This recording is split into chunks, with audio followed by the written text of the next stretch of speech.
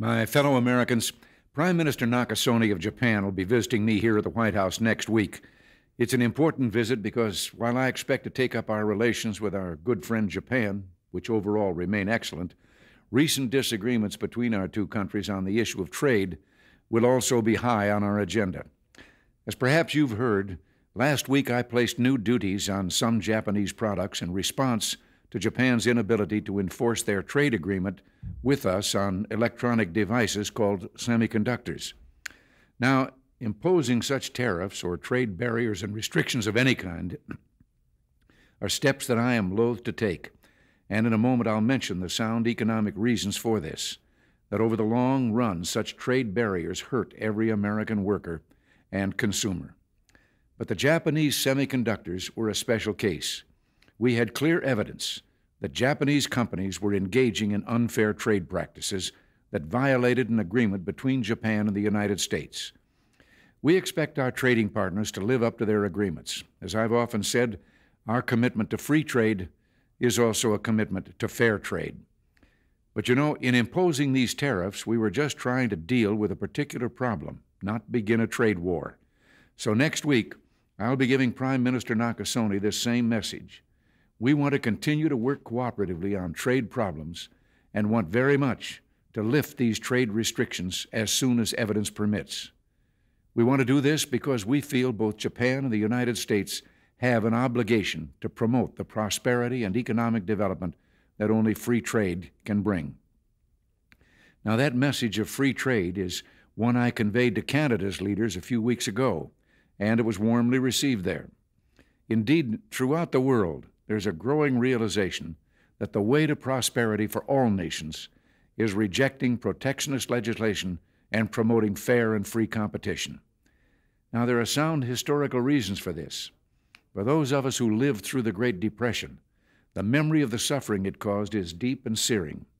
And today, many economic analysts and historians argue that high tariff legislation passed back in that period, called the Smoot-Hawley Tariff, greatly deepened the Depression and prevented economic recovery. You see, at first, when someone says, let's impose tariffs on foreign imports, it looks like they're doing the patriotic thing by protecting American products and jobs. And sometimes for a short while it works, but only for a short time.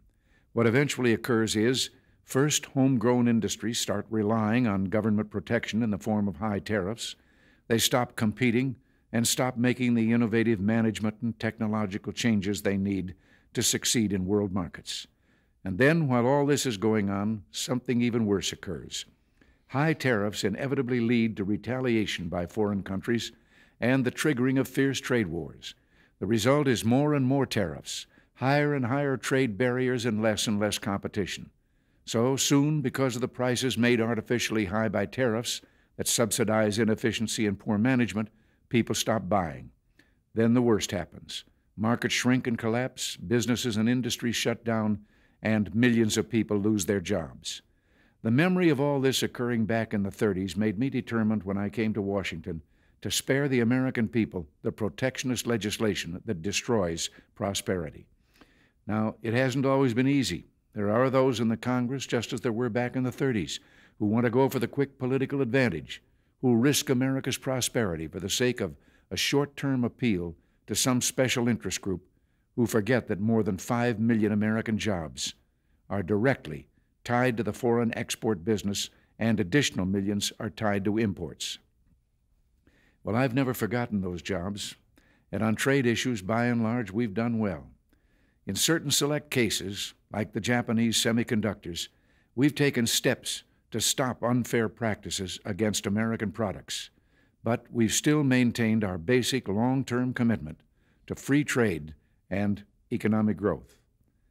So, with my meeting with Prime Minister Nakasone and the Venice Economic Summit coming up, it's terribly important not to restrict a president's options in such trade dealings with foreign governments. Unfortunately, some in the Congress are trying to do exactly that. I'll keep you informed on this dangerous legislation because it's just another form of protectionism, and I may need your help to stop it. Remember, America's jobs and growth are at stake. Until next week, thanks for listening and God bless you.